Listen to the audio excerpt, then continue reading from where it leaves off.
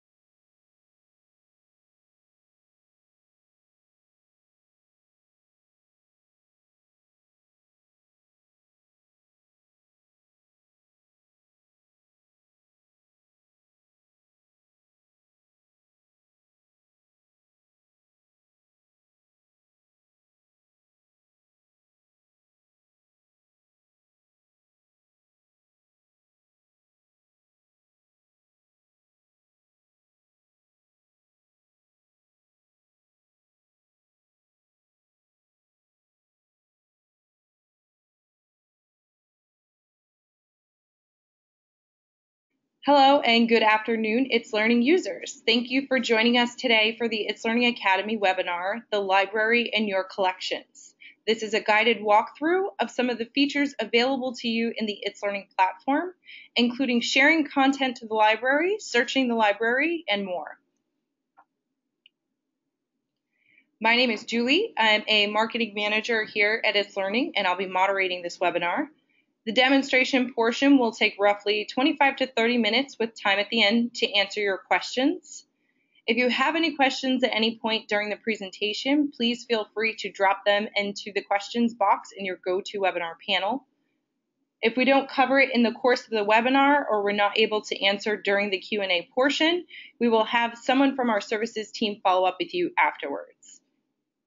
Please note that for today's demonstration, we're using It's Learning Modern. So if you're still using the classic version, there might be some minor differences in your platform, but the basic functionality still applies.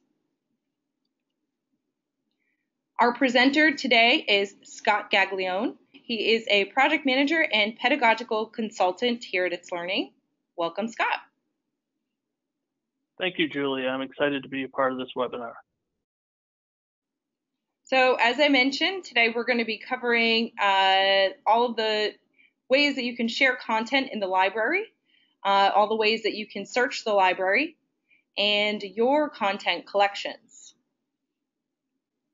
All right, let's get started. Scott, take it away. All right, so today I'm going to show you how to share content to the It's Learning library and how to search for content in the It's Learning library as well. First, I'd like to start with sharing to the library. Now, there are a couple different ways you can share to the library, either from the library where you add a new resource or from a course with the resource that you've already added to that course. First, I'll talk about sharing directly to the library. So I'm logged into my It's Learning site as a teacher, but please note that what I'm about to show you is the same process if you were from a district, a central office type of position. So as a teacher, I am logged in and I click on library, navigate to the library. And so now I'm in the library, and in the upper right-hand corner, you'll see a green button that says add. And I'm going to go ahead and click that because I want to create new content in the library and share it. So I click add, and now these are the resources available for me to add to the library. For today, for this example, I'm going to add a file. So I will click on File. And if I have the file on my computer, on my desktop, I can simply drop it right here. Or if I wanted to bring a file from my Dropbox, my Google Drive, or my OneDrive, I could simply click on that button. I'm going to select a file from my computer, so I'll click on File. And choose Water Cycle. And so it's uploading. And before I go ahead and save it, though, I want to make sure I give it a title, because otherwise it will show in the library with this title. Click the Add Title, which is not very descriptive. So I'm going to call this Water Cycle.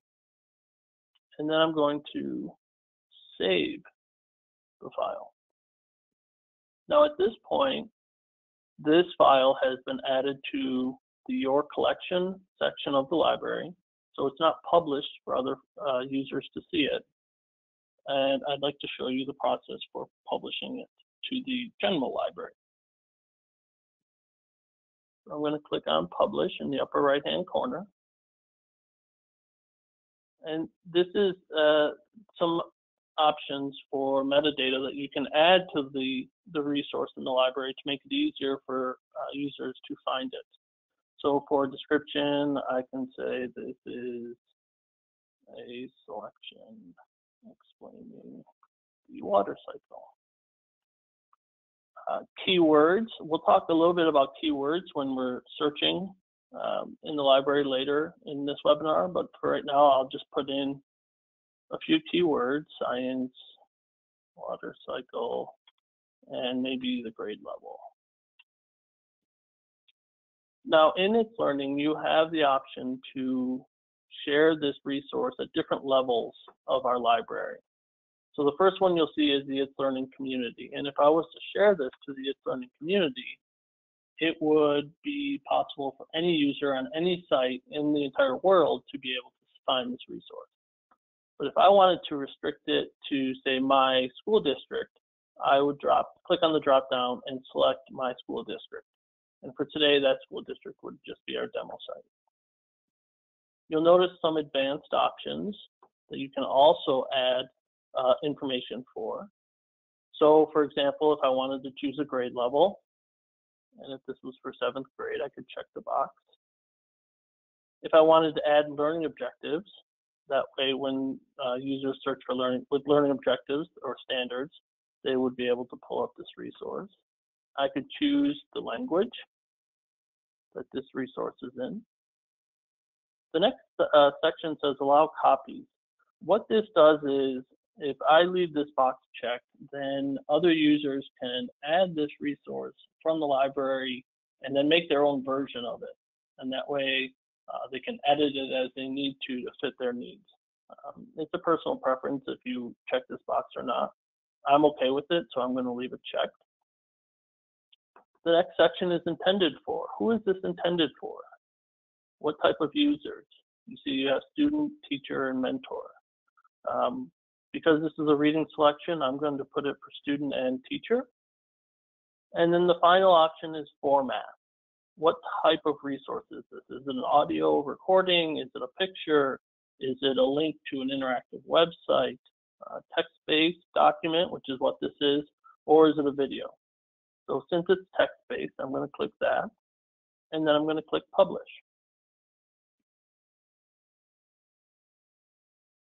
And so now my resource is published to the library, and you'll notice that it's in the collection. Now, if I needed to go back and edit any of that metadata that I wanted, or that I had put in before and I wanted to update it, I could simply click on Edit Publish Settings and kind of revisit the different options. If for some reason I wanted to delete the resource, if I didn't want it to stay there, I could click on the ellipsis in the upper right corner and click Delete. Now notice I have a couple of options here. I can simply unpublish the resource, which would put it back in my collection, remove it from the library for everyone else at the level that I shared it, or I can go on and fully delete the resource, and then it wouldn't be in my collection or the library. I want to keep it where it is, so for right now, I'm going to hit Cancel. Now, before I mentioned that it was possible to also share an existing piece of content from a course, so I'd like to walk you through how I would do that as well. So I'm going to navigate to one of my courses, 7th grade science, and I'm going to go to my resources, and I'm going to click on this water cycle group project. And you'll notice in the upper right-hand corner this Add to Library button. Now, before I press it, I do want to share that in order to be able to share an item to the library, you do need to be the owner or creator of that resource. So if you have a file in your course and you do not see the Add to Library option, it's most likely because you're not the owner of that. Someone else has uploaded that file. So I'm going to click on Add to Library, and notice I have a couple of different options.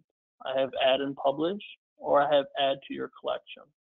Add and Publish will put me through the same process that I went through with the library before. Add to your collection would mean that it's just available in my collection.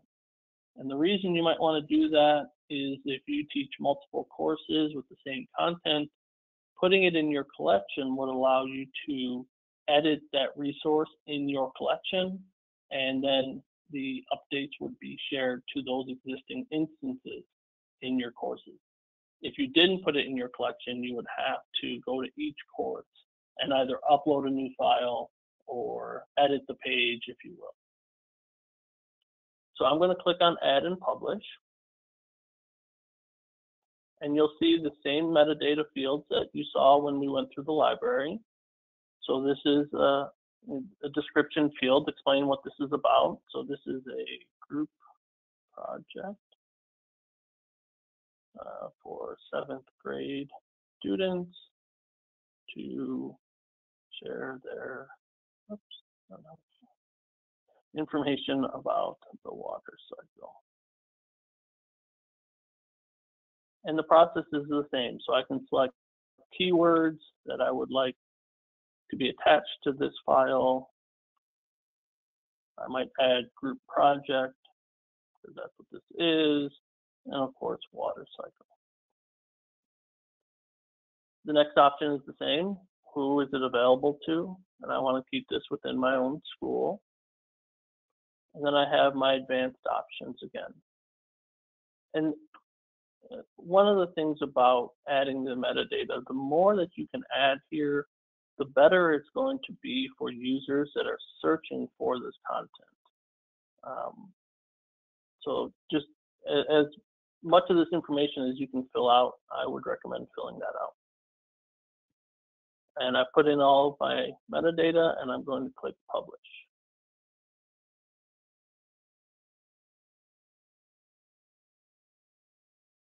And so now what you'll notice is up in the upper left next to the title of the file, you'll see this little library icon. And that lets you know that it's been a resource from the library, and it shows who the author is.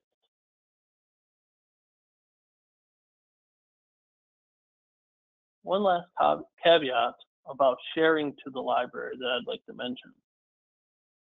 Some districts may restrict a teacher's ability to share to the library. There is a profile setting that gives school districts the ability to decide if teachers can share to the library, and if so, at what levels they can share to the library. So if you go to try and share something to the library and you don't have that option, that may be something you want to talk to your school district about. So that is what it looks like when you are sharing items to the library. Now I'd like to show you what it's like to search in the library. And there's a few different ways that you can search for content in the library. The first way I'd like to show you is from the resource section of a course. And to do that, I would navigate to the Resources tab and simply click the Add button right near the top. Now, in order to go into the library, I need to scroll all the way down, and I'm going to select Content from Library. Keeping with my theme from when I was sharing to the library, I'm going to search for water cycle. And after searching for water cycle, you see here are my results for the water cycle. But before I get to that, I'd like to talk about some of the filters available on the right-hand side. So before, when I was talking about sharing to the library, I talked about the importance of that metadata and adding the information to help it be easier for teachers to search for content.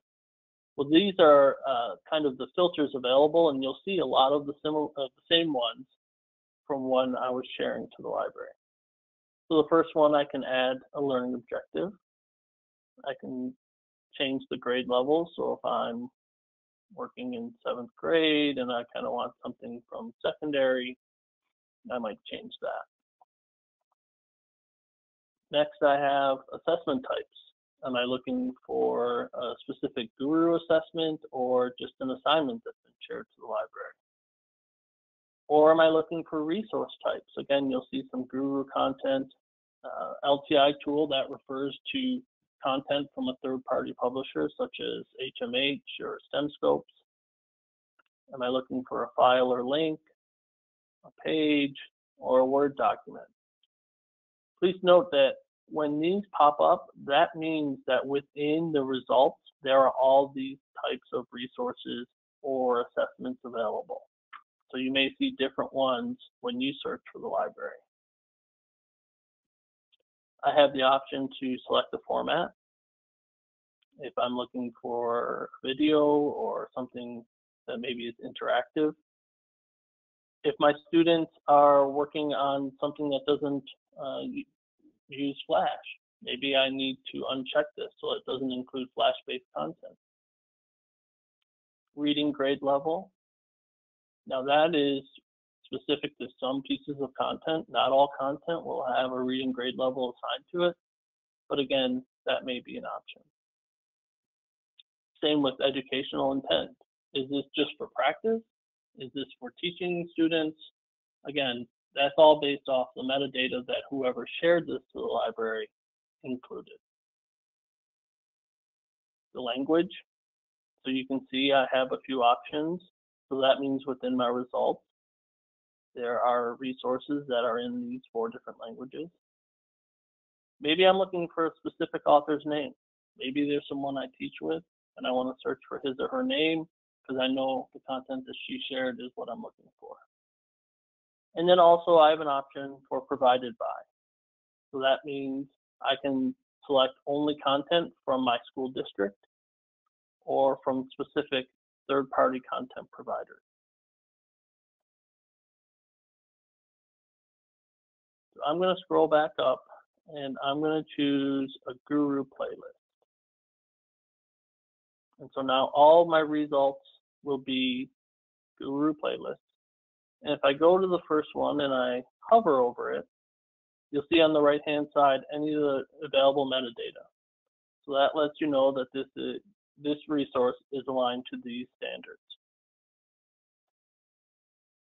So if I click on the card, a new menu will open up, and that has a little bit more information.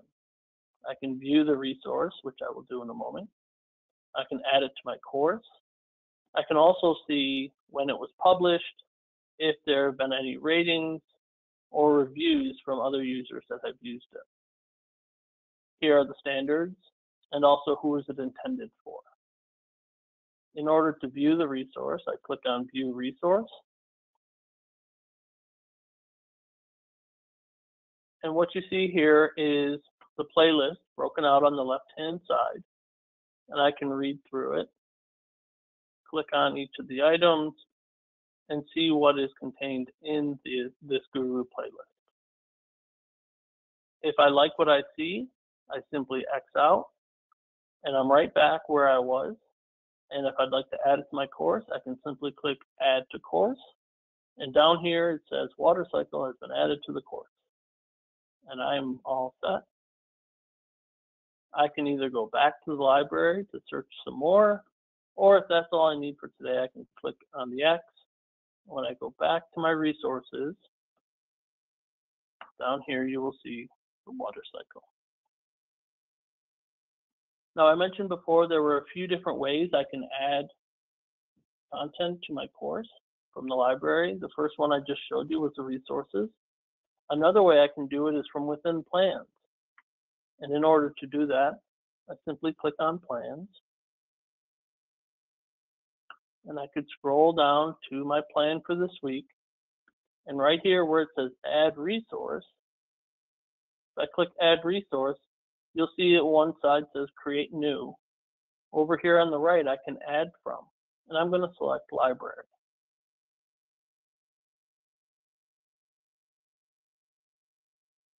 Now, one of the things I'd like you to notice right off the bat is there are already standards populated. And if I hover over them, I can see the standards that are aligned with that lesson plan. And so the benefit to using the plans and putting learning objectives is that when I go to search the library from my lesson plan, my standards are already there. And I can add more, or I can click on X to remove these if I want, but it's one less step for me to take.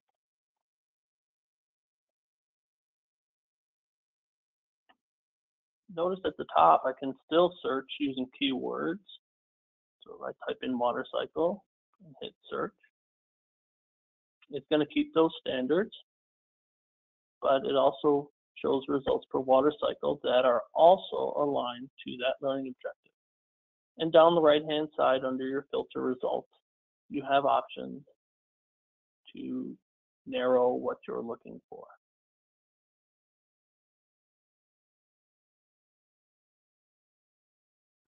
I'm going to hover over the first resource.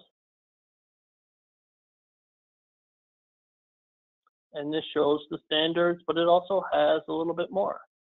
I can see some keywords, and I can also see the grade level that that's intended for. So knowing that I'm working in a 7th grade science course, and this grade level is aligned from 3 through 8, that might be something I want to investigate more. So I click on the resource, and that same kind of profile card for the resource opens up. Gives you an overview of what the resource is. There's no reviews yet, but they would show here if there were. And then here's some more of that metadata, the standards, the keywords, grade level. This also includes the reading grade level, who it's intended for, and what the educational intent is of this resource. So before I go ahead and add it to my plan, I'm going to click View Resource again, just to kind of make sure that this is what I want to go in my plans. And after viewing it, I can pop back to the same place and click Add to Plan. And down here, I get a message that it's been added to the plan. If I'm finished, I can click the X. If I want to search for more, I can go back to Library. I'm going to click the X, and there you see it. Right there, added to the plan, is that resource that I just showed. Now, as you can see, it's pretty simple to search for the library, either from the Resources tab or from the plans. But there's a third way you can search the library as well without even going into a course. And the way you would do that is by simply clicking on Library up in your top menu bar. So I'm going to go ahead and click Library.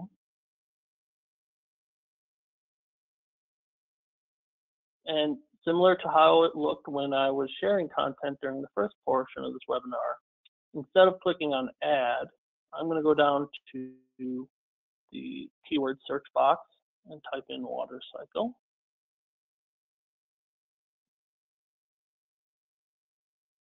And this looks very similar to how it looked when I went through the Resources tab or through the Plans tab. So you're probably getting very familiar with this if you're not already. Over here on the right-hand side, I have my filter results. So I can change, add standards, change grade levels, all those types of options that I had before. I'm going to click on the first resource. And just like before, it shows a profile card with the name of the resource, who it's from, an overview of what this is about, and then any of the metadata, standards, keywords, grade level, what have you. One thing that's a little different though about this is when I click Add to, I have a few options. Now remember, I went through the library, so technically I'm not in a course. So instead of it being added just to the course I was in or the plan I was in, I have some options for where I want to add it. Maybe for right now, I just want to put it in my collection or in a course, but not align it to a plan. or I could add it to a course plan, similar to how I did in my last demonstration. So I click on Add Resource to a Plan, and I'm going to choose my 7th grade science course. And notice these are sections or units in my planner. I'm going to click on what is the water cycle and click Add. And down here at the bottom, it says it has been added to the course and connected to the plan, and it gives me a shortcut to go to the course. So if I click on that, it will take me right to the plan, and you can see this is the resource that I just added to the plan from the library. So today, I have shown you how to search for content in the library and add content from the itslearning library. And I hope the next time you're in the platform that you will visit the library as well. Well, thank you, Scott. During your presentation, we did get some questions come through. So we've got one here from Jason. He asked, if I shared a resource to the library, like a page, how would I edit the resource? Also, what would happen to any other instances of the page that teachers may have added to their course? Great question, Jason, and it's one that I do get quite often. Let me go ahead and show you how you would edit a resource like a page that has been shared to the library. So I'm going to go to my 7th grade math course for this one. And I'm going to go to resources and use this page, about ratios. So when this page opens up, you'll see that there is a library icon next to the title. So that tells me it's in the library. And you can see there are no editing options in this page. So in order to edit this page, I would click on the ellipsis and choose Edit Original. And remember, because I'm the owner of this page, I was able to share it to the library. Also, because I'm the owner, I'm able to edit the original. If I'm not the owner, I won't even have that option. So clicking Edit Original will take me into the library. And if you look up here, you'll notice I'm in the Your Collection section of the library. So to make any changes, let's say I wanted to rearrange some of the blocks on the page, I could do that. I could edit the publish settings if I needed to.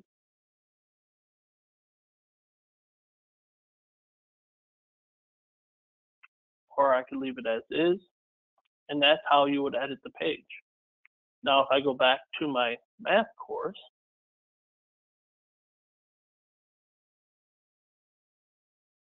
and again, click on resources,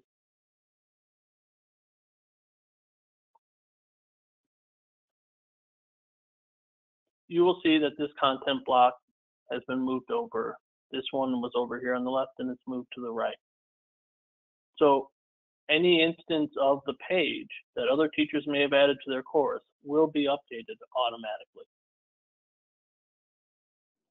All right, we've got another one here from Nathaniel. He's asked, I noticed a share button in the library. What does that do? Why would I use that button instead of just publishing the resource to the library? Great question, Nathaniel, and this is a feature that I really like. So I'm going to stick with my About Ratios page, and I'm going to click Edit Original, so it'll take me back to the library. And I just want to point out the share button. So this is the share button that Nathaniel was asking about. And the reason that you might use this is, let's say you created a resource and you wanted a colleague to kind of vet the resource before you put it out into the library. Well, if I started to type that colleague's name, their name would pop up and I could share it with them. And notice that the other person can also edit the page. So they would have that edit original option on the page that I showed before.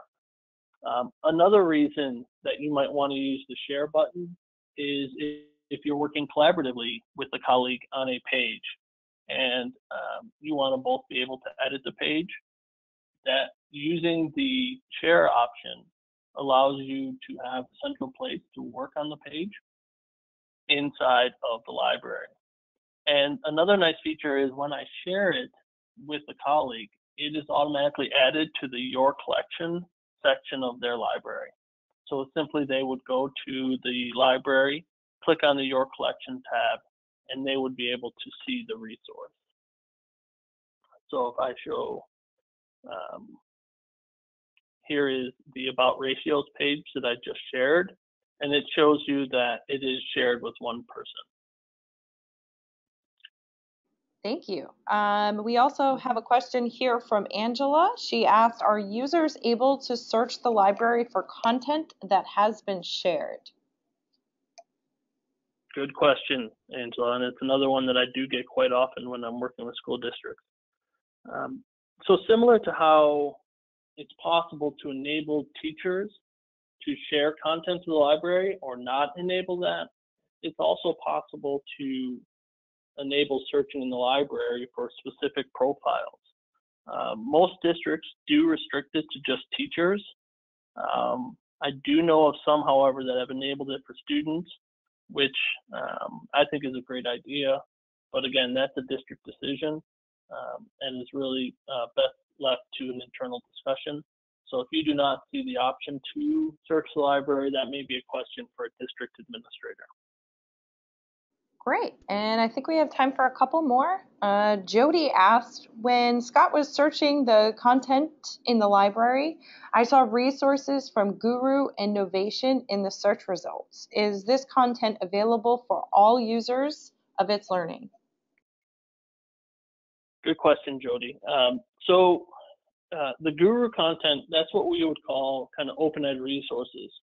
And we do have over 2 million Guru resources loaded in the itslearning library.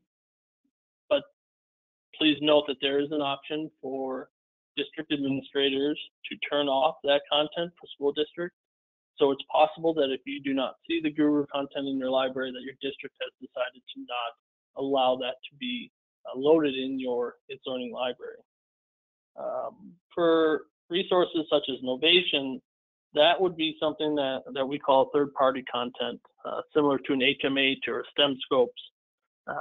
And that is really, it depends on your district and if they have purchased that content in electronic format and have had it loaded into your library.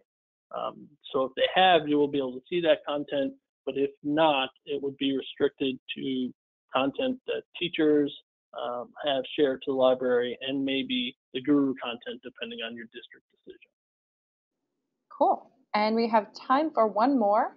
Mallory asked, why would I add a resource to the Your Collection section of my library instead of just copying it from one course to another? Great question. And I do get it quite often. I think that the best part about putting something in your collection, and I alluded to it a little bit before, if I teach 2 courses and I use some of the same content, so I may have the same page in both courses, if it's in the Your Collection section of my library, I can go in there and make edits to that page, and then the instances in both of my courses are updated automatically. If I simply copied it from one course to another, I would have to make edits on both instances of that page. So by adding it to Your Collection, that allows you to edit it inside of your library and the results sent to all instances in your courses. Instead of having to edit both versions in my example, you could do it once and save time, which as a former teacher, I know we never have enough of. Thank you so much, Scott. That's all we have time for today. Thanks everyone who joined us today. We hope you found today's itslearning Academy webinar helpful. Each of you will receive a follow-up email with the webinar recording. We'd love to get your feedback on this webinar and your suggestions for future itslearning Academy topics. So if there's anything itslearning related that you'd like to learn more about, please take a few minutes after we close out to complete the post-webinar survey. Your input is very important to us. Thanks again and have a great week.